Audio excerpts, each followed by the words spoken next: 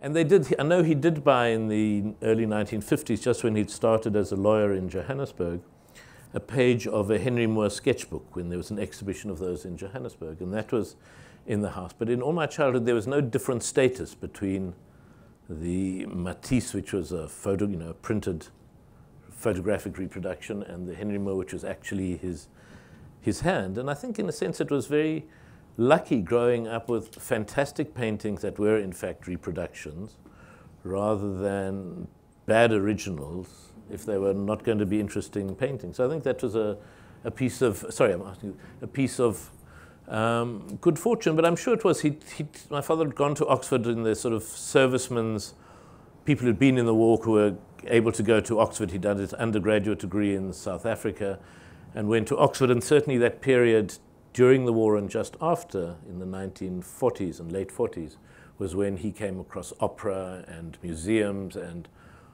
all of the things we kind of think of as what you'd find in a city like London.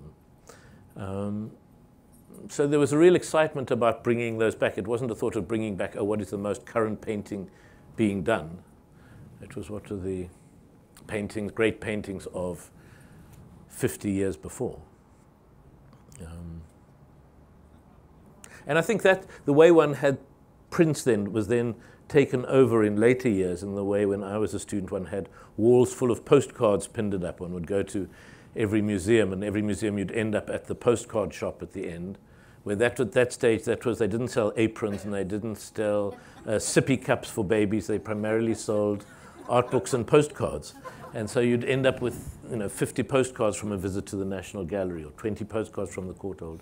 And those would be put up as kind of an aide-memoire on one's walls. Thank you.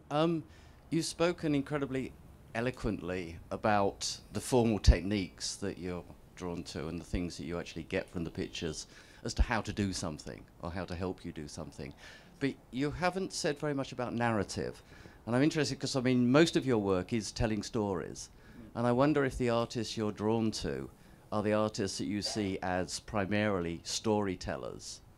And if so, which artists they might be, other than the ones that you looked at the Courtauld? I mean, there was certainly a period when I looked very closely at Hogarth. So looking at Hogarth again today, both at the British Museum, where they've got these preliminary sketches for Industry and Idleness, and then at the Sir John Soane's Museum at the paintings of the Rake's Progress.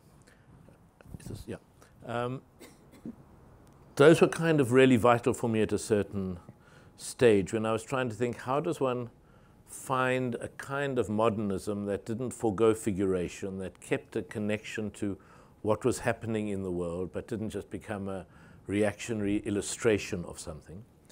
And so Hogarth for me was one of the very important touchstones for that. And then of course Goya remains a completely vital artist. And I'm interested in the routes in which both go forwards and backwards from someone like Hogarth or someone like Goya. And Manet is not an anomaly. I think there are very few artists who don't find him completely wonderful in what he did. And his narrative paintings, and particularly his narrative lithograph of the execution of Emperor Maximilian, which was not quite at the time of the Paris Commune, and it's much more powerful than the images he made of the Paris Commune, which were of people being shot at the barricades, are kind of wonderful. But I'm actually drawn to looking at his flower paintings to talk about the Cultural Revolution in China, which is a way through looking at the political meanings of flower paintings in Chinese 15th and 16th century paintings, and what's in them and what's not out.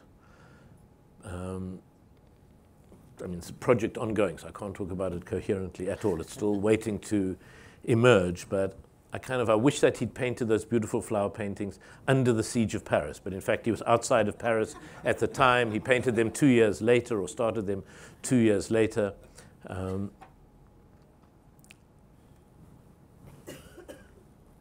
I'm actually going to call an end to proceedings today. William is flying home today, so we'd like to leave enough time for that to happen without delay. As as regurgitations go, this was about the most eloquent I've ever heard. So thank you both so much, William Kentridge and Spiegelin. Thank you.